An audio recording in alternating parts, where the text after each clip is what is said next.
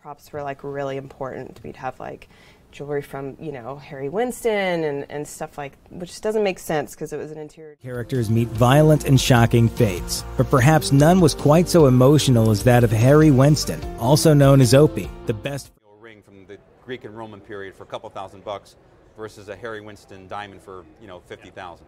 So there's no real worn by Dorothy in The Wizard of Oz. Designed by Harry Winston and sprinkled with 4,600 gemstones, they went for a cool $3 million and are the Gucci, Prada, Omega, Dolce & Gabbana, Armani, Harry Winston.